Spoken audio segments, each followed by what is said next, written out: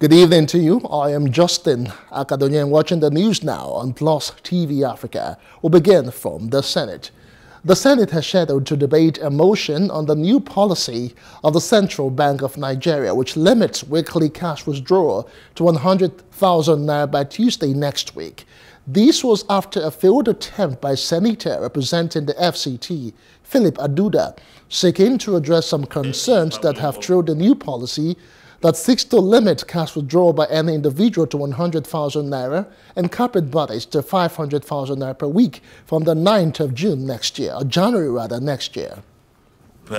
Any public officer who accepts to serve and utilizes public fund appropriated by the National Assembly must be prepared to account before the National Assembly. Office of the Accountant General of the Federation, Ministry of Interior,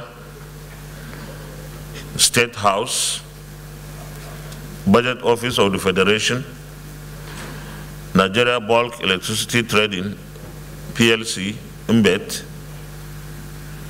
Ministry of Foreign Affairs, National Emergency Management Agency, NEMA, Federal Ministry of Finance, Budget and National Planning, National Commission for Refugees, Migrants and Internally Displaced Persons, Nigerian Security and Civil Service Defense Corps, Ministry of Defense, Asset Management Corporation of Nigeria, AMCON. Next 1 week, if the name of an agency is here, that agency should reach the Committee on Public Accounts of the Senate to sort out when the agency will appear before the committee.